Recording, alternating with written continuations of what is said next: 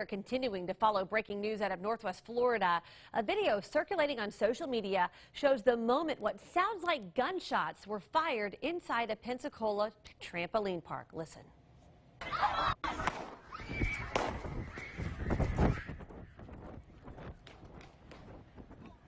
This morning, a spokesperson for the Escambia County Sheriff's Office told WKRG News 5 that a fight broke out at the Sky Zone trampoline park on Saturday, but there was no shooting. Aaron Fields reports. Yes, good morning. From witnesses and that video, it sounds like there was a shooting that had occurred, but according to the Escambia County Sheriff's Office, they told me this morning it was actually just a fight that broke out in the parking lot. So let's go ahead and check out this video one more time.